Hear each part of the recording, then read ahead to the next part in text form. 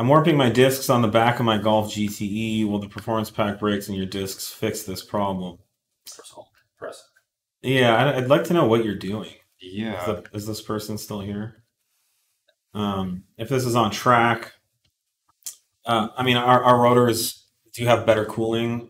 I don't know, the GTE, are those vented in the I think back? those might be solids. What is a GTE? Is that a US model? No, that's Europe. So it's the A3 e-tron drivetrain, but in a GTI.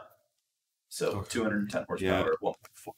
Yeah, it really depends how you're driving this thing. I mean, if you're like on track with it and it's doing this, or if you're really spirited driving, and maybe that your ASR, your traction control stuff might be grabbing a lot of rear brake just to help correct the attitude of the car. But rear brakes are almost never an issue with these things. I would say, our discs will fare better, whether will unequivocally solve your problem that we don't know what's causing.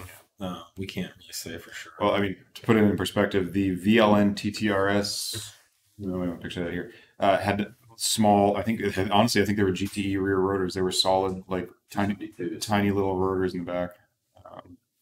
So usually rear braking isn't the problem with these. I think what you said, though, is on the right track. Yeah, I think if they are getting warped, it's probably ASR. If you're engaging traction control or stability control, then it is very hard on the brakes.